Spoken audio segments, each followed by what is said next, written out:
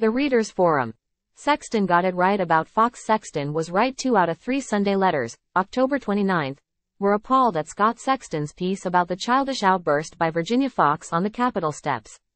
Add mine to the plus column for Mr. Sexton. My family's rule was never to tell one another, or anyone else, to shut up.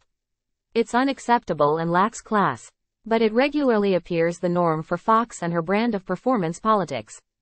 She and Senator Ted Budd are through and through Trump acolytes who do not represent North Carolina well. Trump certainly doesn't and never has.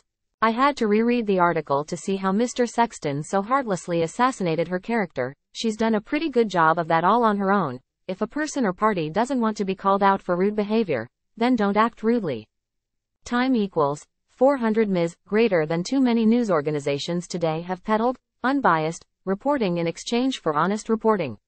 This allows repugnant behavior like Fox's to appear normal. Scott Sexton is an opinion writer and in my opinion one of the best at the Journal, period. He speaks truthfully and honestly about whatever he wants. More times than not it's for those with no voice. Nothing he said that I read was untrue or a lie. Perhaps that's where the problem is. There is one positive to end on regarding Mrs. Foxx. At least she's no longer an educator, using her position of influence on young, impressionable North Carolina minds.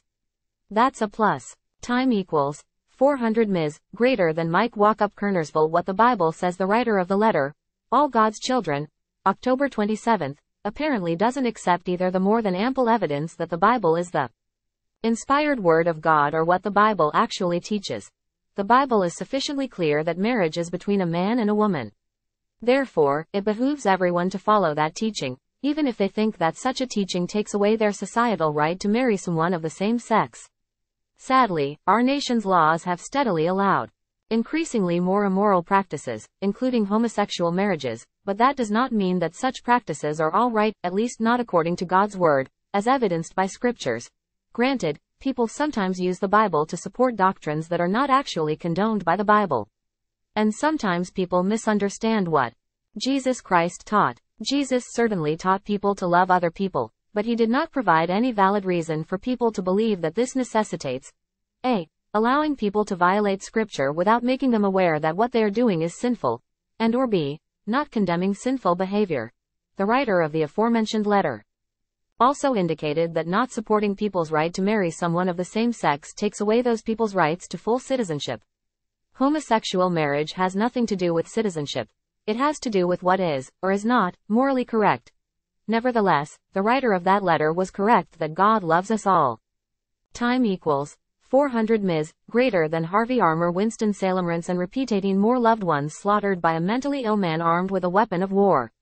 The only way the story has received this much coverage is because of the manhunt angle. As Stephen King said, rinse and repeat.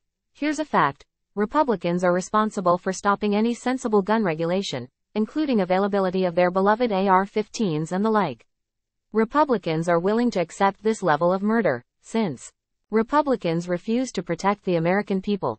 The least they could do is establish a fund to pay for the funerals of victims. Maybe gun manufacturers and sellers could kick in and fund compensation for orphaned children and surviving spouses. I'm not holding my breath. What can you do? Call Ted Budd's office and let him know where you stand. And vote. M. Craig Fuller. High Point bloodlust. Israel's contention that Hamas is responsible for the large number of civilian deaths because they are using the population as human shields does not hold water. The U.S. is making a dangerous mistake by supporting Israel in this misguided slaughter of civilians, the majority of whom are women and children. The sad fact is that Israel is willing to kill as many non-combatants as possible to save Netanyahu's political skin. This bloodlust will surely backfire and support for Israel and the U.S. will erode in proportion to the carnage.